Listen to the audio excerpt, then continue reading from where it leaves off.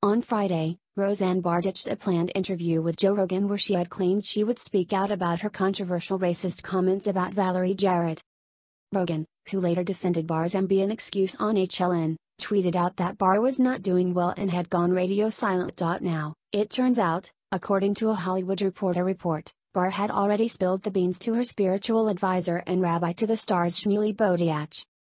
According to their sources, Barr gave a rambling mea culpa during the recording of Boteach's podcast one day before she was set to speak to Rogan. She was sobbing and very apologetic about the whole thing, one source told THR. The interview was not released and it is unclear if the New Jersey-based rabbi will decide ever to do so. However, on the same day she spoke to Boteach, Barr took to Twitter for a more public mea culpa in which she claimed she begged for her show not to be axed.